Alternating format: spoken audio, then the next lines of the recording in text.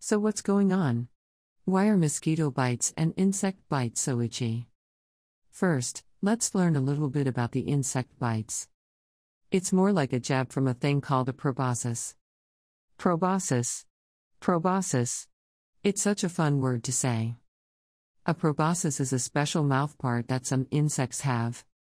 It looks kind of like a long tube or a straw. If you've ever had the chance to get a close look at a butterfly, maybe you've seen their long, curly proboscis.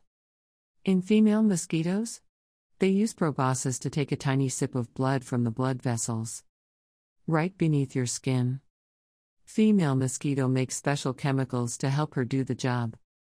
Some of them make your blood easier for her to drink. You may feel like a little pinch when her proboscis pokes you. After she's had her sip and she buzzes off, she leaves a little bit of those chemicals behind in your skin. And they set off signals in your body's immune system. Your immune system's job is to protect your body from invaders, not ones from outer space. But invaders like bacteria and viruses, any particles that can make you sick. Kind of like soldiers protecting a fort, your immune system attacks just about anything that it doesn't recognize. And that includes the chemicals left behind by the mosquito. Once your body discovers it's been bitten by a mosquito, it sends some extra blood cells and other chemicals which trigger inflammation to the bite site. There will be redness, swelling and itching.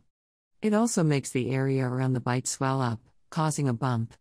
It will take time for this reaction and formation of bumps.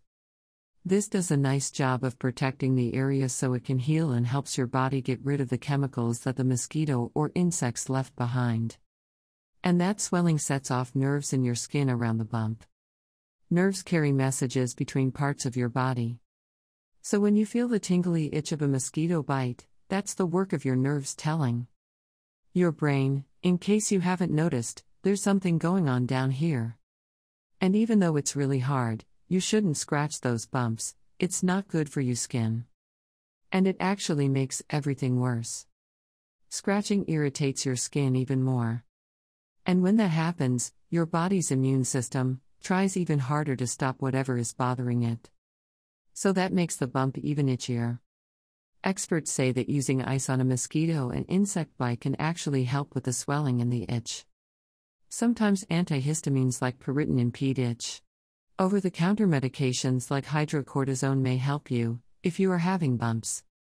So remember, stop scratching. Whatever it takes. Thanks for joining us.